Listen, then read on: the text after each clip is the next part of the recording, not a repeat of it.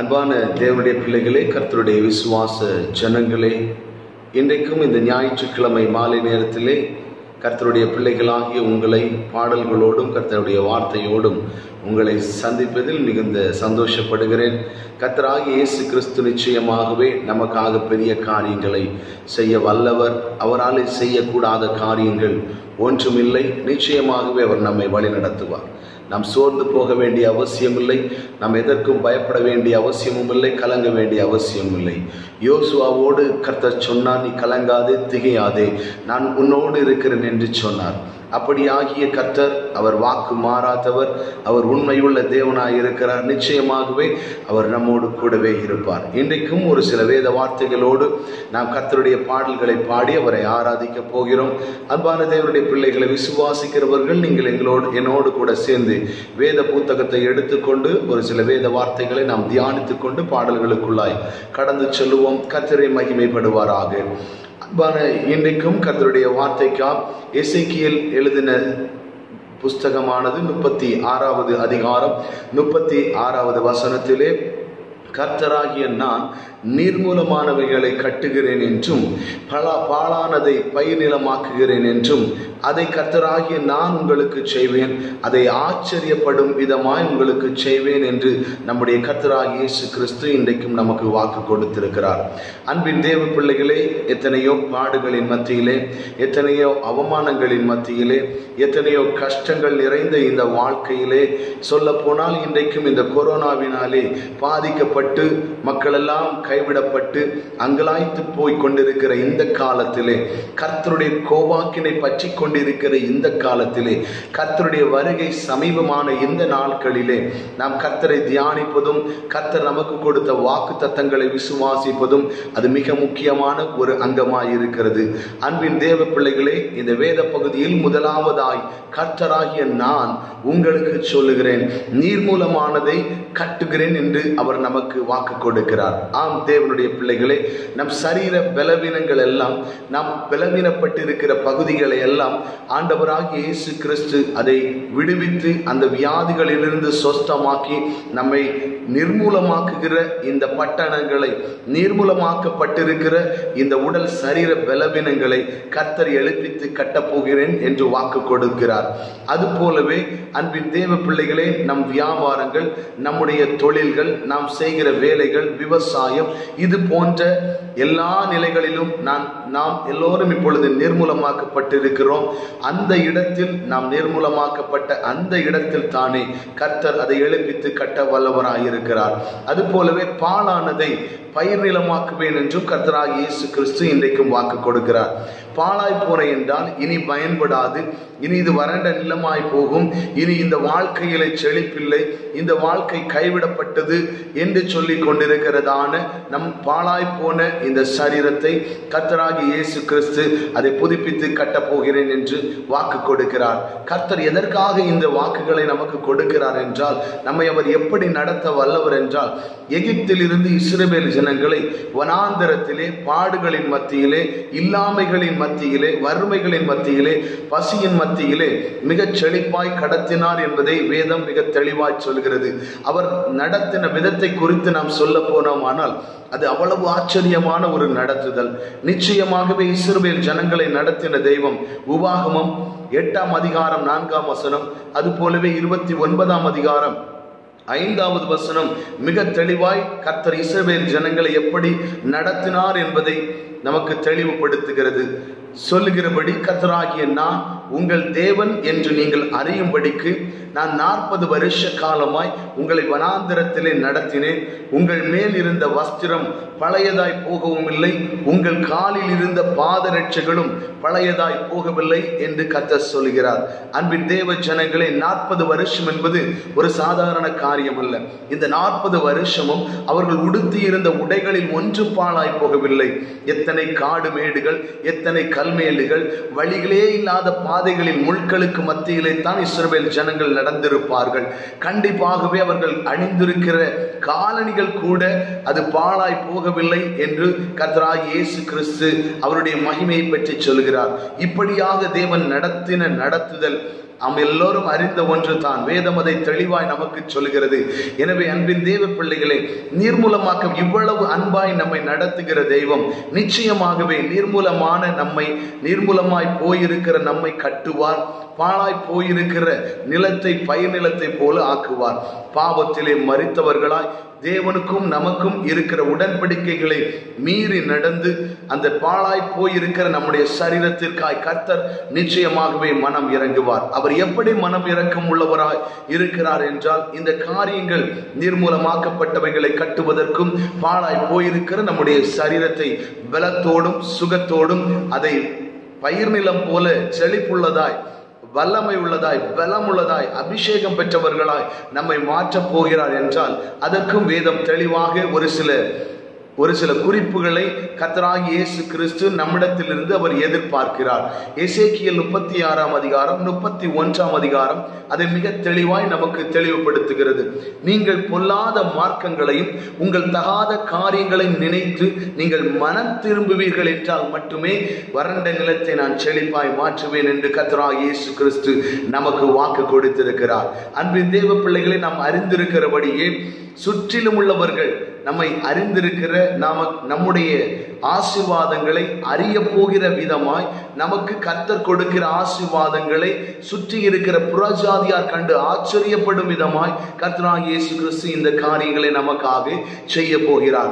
Bethesda குளத்தின் அருகிலே 38 வருஷமாய் முடவாத காரணம் அவனால் எழும்பி நடக்க முடியாது என்ற சூழ்நிலையிலும், இனி காலம் கடந்து சென்று விட்டது, இனி தண்ணீரிலே கொண்டு சென்று விடுவதற்கு இனி யாரும் எனக்கு துணை இல்லை என்று சொல்லும் வருத்தத்தோடும் கண்ணீரோடும் தன்னுடைய ஆயுசு நாட்கள் பாதியும் முடிந்த நிலையிலே தான் அவன் அங்கே இருந்தான். கர்த்தராகிய இயேசு கிறிஸ்து அவனை கண்டார். உனக்கு நான் என்ன செய்ய வேண்டும் என்று கேட்டார். உடன் தானே கர்த்தராகிய இயேசு கிறிஸ்து மனம் இரக்கமுள்ளவனாய் அவருடைய கண்ணீரை அறிந்தவனாய் உன் படுக்கை எடுத்துக்கொண்டு நட என்று சொன்னார். காலம் தாழ்ந்து விட்டது. நீர்மூலமான அவனுடைய வாழ்க்கை பாழாய் போன அவனுடைய சரீரம் இனி வாழ்க்கை என்ற நிலையிலே அடுத்தவர்கள் யூத ஜனங்கள் ஆச்சரியமாய் அவரை பார்த்து, இந்த ஓய்வு நாள் என்கிறதான அந்த வேதத்தில் நாம் தெளிவாய் படிக்கிறோம், இந்த ஓய்வு நாளில் உன்னை விடுவித்தவர் யார் என்று எங்களுக்கு சொல்ல வேண்டும் என்று சொன்னார்கள். இப்படியாக யூத ஜனங்கள் அவனை கண்டு ஆச்சரியப்படும் வகையிலே அன்பர் இயேசு அவனை விடுவித்தார் என்றால் நிச்சயமாகவே அவர் நம்மையும் விடுவிக்க வல்லவராயிருக்கிறார். அவர் நடத்துவார். அவர் நடத்துதலில் ஒரு சந்தேகமும் பட நாம் தேவையில்லை. ஏனென்றால் கர்த்தராகிய இயேசு கிறிஸ்து அவர் சர்வ வல்லமை உள்ளவர். அவர் ஏக சக்கராதிபதி. அவராலே இந்த உலகம் உண்டானது.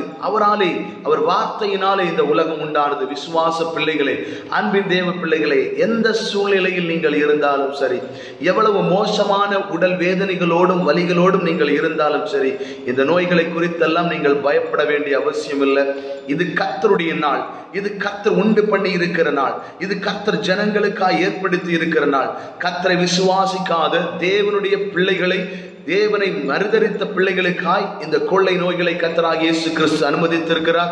ஆனாலும் இயேசுவை விசுவாசித்து தம் பாவங்களை அறிக்கையிட்டு மனம் திரும்பி அந்த பாவங்களை விட்டு விலகுகிறவனுக்கு கர்த்தராகிய இயேசு கிறிஸ்து வாழ்வை கொடுக்க அவர் வல்லவராய் இருக்கிறார்.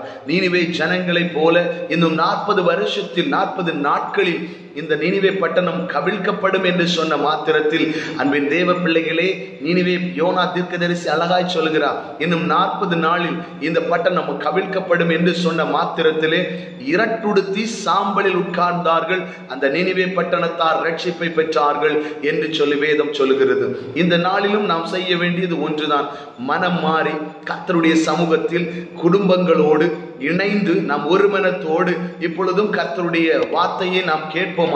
கர்த்தருடைய வாக்கு தத்தங்களை நினைவு கூர்ந்து நாம் அப்படியே தேவ சமூகத்தில் உட்காருவோமானால் நிச்சயமாகவே நாம் இடிந்து போயிருக்கிற வாழ்க்கை, பாழாய் கிடைக்கிற நம்முடைய சரீரம், கர்த்தராகிய இயேசு கிறிஸ்து அதை எடுப்பித்து கட்ட வல்லவராயிருக்கிறார். இந்த தேசம் கர்த்தருக்கு சொந்தமானது. இந்த தேசத்து ஜனங்கள் எல்லாம் கர்த்தருக்கு சொந்தமானவர்கள். ஒருவர் கூட கெட்டு போவது அது தேவனுக்கு பிரியமில்லை. எனவேதான் கர்த்தராகிய இயேசு கிறிஸ்து கல்வாரி சிலுவையிலே பாவங்களுக்காய் பலியானார், தன் ஜீவனையும் கொடுத்தார். அன்பின் தேவ பிள்ளைகளை, விசுவாசத்தோடு கடந்து சொல்ல வேண்டும். வாக்கு தத்தங்கள் கொடுத்தவர், அவர் உண்மையுள்ளவர், அவர் வாக்கு மாறாதவர். ஆபிரகாமை பாருங்கள். ஆதியாகமம் 12ஆம் அதிகாரம் 2வது வசனம், அதுபோலவே 13ஆம் அதிகாரம் 5வது வசனத்திலே கர்த்தராகிய இயேசு கிறிஸ்து ஆபிரகாமுக்கு வாக்கு கொடுக்கிறார். எப்படி என்றால், ஆபிரகாமை நோக்கி, உன்னை பெரிய ஜாதியாக்குவேன், நீ கால் மிதிக்கிற தேசத்தை எல்லாம் நான் உனக்கு சுதந்திரமாய் கொடுப்பேன், உன் சந்ததிகளை ஆசீர்வதிப்பேன் என்று வாக்கு கொடுத்திருக்கிறார். உன் சந்ததி கடற்கரை மணலை போல, தூளை போல உன் சந்ததி இருக்கும், அதை எண்ணக்கூடாத அளவுக்கு இருக்கும் என்றெல்லாம் அவர் வாக்கு கொடுத்திருக்கிறார். அன்பின் தேவ பிள்ளைகளே, 96 வயது ஆகிவிட்டது, 100 வயது ஆகிவிட்டது, இனி எனக்கு என்ன குழந்தை பாக்கியம் கிடைக்கும் என்று சொன்ன அந்த ஆபிரகாமுக்கு ஈசாக்கை கொடுத்த தெய்வம் நம்முடைய வாழ்க்கையில் கர்த்தர் அற்புதங்களை செய்ய அவர் வல்லவராயிருக்கிறார். நிச்சயமாகவே அவர் இடிந்து போன நம்முடைய வாழ்க்கையை எடுப்பித்து கட்டுவார். அன்பின் தேவனுடைய பிள்ளைகளை, வியாதிகளை குறித்தெல்லாம் நீங்கள் கவலைப்பட வேண்டிய அவசியம் இல்லை. நீங்கள் ஆயத்தப்படுங்கள். இது கர்த்தருடைய வார்த்தை, இது கர்த்தருடைய வருகைக்கான அடையாளங்கள், கர்த்தருடைய கோபாக்கினைகள். இந்த கோபாக்கினைகள் மாற வேண்டும் என்றால் நாம் முதலாவது மனம் திரும்ப வேண்டும். அன்பின் தேவ பிள்ளைகளை, நாம் எல்லாரும் நிர்மூலமாக போகிறோம். நாம் எல்லாரும் கட்டப்பட்ட நிலையில் இருந்து நம்மை கட்டவிழ்க்க கர்த்தராகிய இயேசு கிறிஸ்து வரப்போகிறார். நாம் நிர்மூலமாகாதபடிக்கு, நாம் நிர்மூலமாகி போகாதபடிக்கு, கர்த்தரின் அழைப்பில் இருந்து நாம் விலகி போகாதபடிக்கு, கர்த்தர் இந்த கொள்ளை நோயிலே நம்மை பாதிக்காதபடிக்கு அவர் நமக்கு செட்டைகளாய் இருந்து அவர் இரத்த கோட்டைக்குள் நம்மை வைத்து அவர் பாதுகாக்க போகிறார். நிச்சயமாகவே இதற்கு முடிவு உண்டு. ஆனாலும் உன் துக்கம் சந்தோஷமாய் மாறும் என்று சொன்ன கர்த்தர் நம் துக்கத்தை எல்லாம் மாற்றப் போகிறார். விசேஷமாய் இந்த நாளிலும் அன்பின் தேவ பிள்ளைகளே, நாம் ஒப்பு கொடுப்போம் என்றால், கர்த்தருடைய சமூகத்தில் நம்மை அர்ப்பணிப்போம் என்றால், நாம் மனம் திரும்பி இரட்டொடுத்து சாம்பலில் உட்கார்ந்தது போல நாமும் உட்காருவோம் என்றால், நிச்சயமாகவே நம்முடைய அங்கலாய்ப்பை காண்கிற தெய்வம் நம்மை விடுவிப்பார். நம்மை நிச்சயமாகவே அவர் அப்படியே தேவனுடைய சமூகத்தில் நாம் அர்ப்பணிப்போமா? ஒரு சில பாடல்களை பாடி நம் கர்த்தரை ஆராதிப்போம். நிச்சயமாகவே மரண இருளின் பள்ளத்தாக்கில் நடந்த நம்மை ஜெயத்தோடு நம் இடிக்கப்பட்டிருக்கிற நம்முடைய சரீரம், வியாபாரம், தொழில் எல்லாவற்றையும் கர்த்தராகிய இயேசு கிறிஸ்து மாற்றப் போகிறார். பயிர் நிலங்களைப் போல செழிக்க பண்ண போகிறார். கிருபை உள்ள தெய்வம் நமக்காய் வழி நடத்துவார். நாம் ஒன்றே ஒன்று செய்ய வேண்டும். என் வாழ்வே நீங்க தான்ப்பா, என் வாழ்க்கையே நீங்க தான், உம்மை விட்டால் எனக்கு வேறு யாரும் இல்லை என்று சொல்லி, உங்க கிருபையினால் நான் நிற்கிறேன் என்று சொல்லி கர்த்தரை மகிமைப்படுத்துவோம். கர்த்தர் நமக்காய் பெரிய காரியங்களை செய்வார்.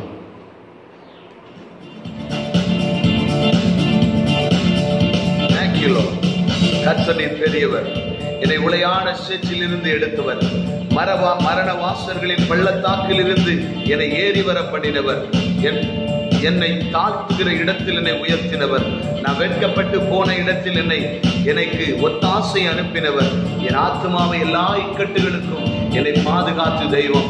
அப்பா, உம்மை ஸ்தோத்தரிக்கிறேன். நீர் எனக்கு வேணும், நீர் என் வாழ்க்கையில் எனக்கு வேணும் ஆண்டவரே. உம்மை என்று எனக்கு வேறு கதி இல்லை அப்பா. நீரே வழியும் சத்தியமும் ஜீவனுமாய் இருக்கிறீர். நீர் என் வாழ்க்கையில் ஒரு அங்கமாய் வேண்டும் ஆண்டவரே. என் இருதயத்துக்குள்ள வந்து குடிகொண்டு ஆளுகை செய்யுங்கப்பா, என்னை நடத்துங்கப்பா என்று சொல்லி என்னோடு கூட அர்ப்பணிப்போடு சேர்ந்து பாடுங்க. கர்த்தர் பெரிய காரியங்களை செய்வார்.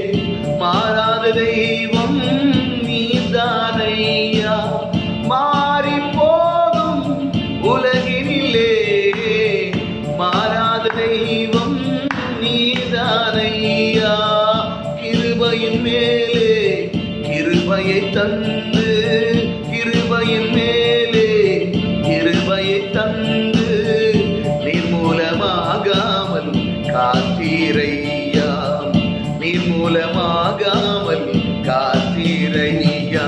வாழ்வே நீதானையா, வாழ்வே நீதானையா, என் வாழ்வே நீதானையா, என் வாழ்வே நீதானையா, சொல்லுங்க சத்தமா, என் வாழ்வே நீங்க தானப்பா, வாழ்வே நீதானையா.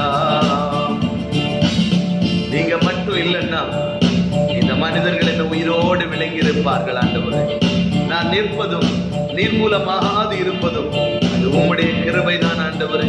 உன் கிருபையினால் தான் நான் வாழ்ந்து கொண்டிருக்கிறேன். உன் கிருபை தான் என்னை தாங்குகிறது. உங்க கிருபை தான் ஆண்டவரே என் தேவைகளை எல்லாம் சந்திக்கிறது. நான் உம்மை விசுவாசிக்கிறேன், நான் உம்மை பின்பற்றுவேன். நீர் மனம் இரக்கமுள்ள தெய்வம் என்று அறிவேன். நீர் எங்களுக்காய், என் தேசத்திற்காய், என் குடும்பத்திற்காய் என் மனம் இறங்கித்தானப்பா ஆக வேண்டும். மனம் இறங்கும் ஆண்டவரே என்று சொல்லி, நீர் மாத்திரம் இல்லை என்றால் மனிதர்கள் உயிரோடு விழுங்கியிருப்பார்கள். நீர் மாத்திரம் இல்லை என்றால் மனிதர்கள் உயிரோடு விழுங்கியிருப்பார்கள். நிற்பதுமே நிலைப்பதுமே, நிற்பதுமே நிலைப்பதுமே கிருபையினால் தான் வாழ்கின்றேனே, கிருபையினால் தான் வாழ்கின்றேனே. வாழ்வே நீதானையா, கரங்களை உயர்த்தி என் வாழ்வே நீதானையா, பணிப்போடு பாடுவோம். வாழ்வே நீதானையா, என் வாழ்வே நீதானையா, என் வாழ்வே நீதானையா, என் வாழ்வே நீதானையா. எங்கெல்லாம் ஓடி தெளிஞ்ச ஆண்டவரே, என் வாழ்க்கையில் ஒரு விடிவு கிடைக்குமா? என் வாழ்க்கையில் விடிப்பில்லாமல் அலைகிறேனே, நீர் மூலமாக்கப்பட்டிருக்கிறேனே, என் சரீரம் பாவத்துக்கு உட்பட்டிருக்கிறதே, நான் விடுவிக்கப்படுவேனா? என் கஷ்டங்கள் மாறுமா? என் துக்கங்கள் மாறுமா? அப்பா என்னை விடுவிப்பாரா என்று சொன்ன என்ன உன்னதமானவரின் மறைவில் வர செய்தீர். அப்பா சர்வ வல்லவரின் நிழலில் தங்க பண்ணினீர். சுகமாய் ஜீவிக்க பண்ணுகிறேன் ஆண்டவரே. உம்மையே நம்பி இருக்கிறேன். 4 திசையில் அலைந்தேன் தெரிந்தேன். அப்பா கிருபையின் மேல் கிருபை பெற்றேன் என்று சொல்லி பாடுவோமே. 4 திசையில் அலைந்தே தீரிந்தே, ஆறுதல் சொல்ல யாரும் இல்லை. 4 திசையில் அலைந்தே தீரிந்தே, ஆறுதல் சொல்ல யாரும் இல்லை. உன்னதமானவர் மறைவினில் வந்தேன், உன்னதமானவர் மறைவினில் வந்தேன், நிம்மதி நிம்மதி அடைகின்றேனே, நிம்மதி நிம்மதி அடைகின்றேன். வாழ்வே நீதானையா, வாழ்வே நீதானையா, வாழ்வே நீதானையா, என் வாழ்வே நீதானையா, என் வாழ்வே நீதானையா, என் வாழ்வே நீதானையா. என் இயேசுவே, என் ஜீவனே, என் ஜீவனின் பலனும் ஆனவர், என் வாழ்க்கையின் ஒளி விளக்கு நீ போதுமே. என் வாழ்வில் வாழ்வே நீதானையா, என் வாழ்வே நீதானையா, என் வாழ்வே நீதானையா. என் வாழ்க்கையே நீங்க தாண்டவரே. நிச்சயமா என்னை புல்லுள்ள இடங்களில் மேய்த்து அமர்ந்த தண்ணீர் அண்டையில் இளைப்பாற பண்ணுவேன். கர்த்தரே அதை எனக்காய் செய்வீர் ஆண்டவரே. அப்பா என்னை எடுப்பித்து கட்டும் ஆண்டவரே. தகப்பனே நிர்மூலமாகாதபடிக்கு என்னை காத்து கொள்ளுங்க. பாழாய் போயிருக்கிற என்னை பயிர்நிலமாக்குங்க தகப்பனே. என் ஜனங்கள் ஒரு நாள் வெட்கப்பட்டு போவதில்லை என்று சொன்னீங்களே, உன் கோபாக்கினையை மாற்றி போடுங்க ஆண்டவரே. உன் கோபம் இந்த தேசங்களை விட்டு விலகி போகும்படிக்கு செய்யுங்கப்பா. மனம் இறங்கும். நீர் மனம் இறங்கித்தான் ஆக வேண்டும். நாங்கள் உம்முடைய பிள்ளை, உம்முடைய ஜனங்கள் ஆண்டவரே. ஒரு நாளும் கைவிடாதபடிக்கு உங்களை காப்பேன் என்று சொன்னீங்களே, நான் உங்களை கட்டுவேன் என்று சொல்லி வாக்கு கொடுத்தீங்களே ஆண்டவரே. எங்களை சந்ததிகளை ஆசீர்வதிப்பேன் என்று வாக்கு கொடுத்தீங்களே. நீர் பெரியவர், நீர் உயர்ந்தவர், நீர் சிறந்தவர். எங்களுக்காய் பெரிய காரியங்களை செய்யும் ஆண்டவரே. இயேசு கிறிஸ்துவின் நாமத்தில் ஜெபிக்கிறோம் ஜீவனுள்ள நல்ல பிதாவே. ஆமென், ஆமென், ஆமென். கர்த்தர் உங்கள் அனைவரோடும் கூட இருப்பார். நிச்சயமாகவே சோர்ந்து போக வேண்டிய அவசியம் இல்லை. உங்களை எடுப்பித்து கட்டுவார். உங்களை பயிர்நிலம் போல செழிக்க பண்ணுவார். கர்த்தராகிய இயேசு கிறிஸ்துவே அதை செய்வார். புற ஜாதிகளும் அதை கண்டு மனம் திரும்பி நீங்கள் பட்டிருக்கிற ஆசீர்வாதங்களை, உங்களுக்கு தந்திருக்கிற ஆசீர்வாதங்களை கண்டு அவர்கள் வியந்து தேவனுடைய அண்டையில் வருவார்கள். அந்த ஆத்துமாக்களும் ரட்சிக்கப்படும். ஜெபத்தோடும் நம்பிக்கையோடும் தொடர்ந்து தேவனுடைய பணியில் ஈடுபடுங்கள். கர்த்தருடைய வழியில் பயணித்து ஜெயிக்கும்படிக்காய் உங்களை வாழ்த்துகிறேன். இயேசு உங்களோடு கூட இருப்பாராக. ஆமென். Price God.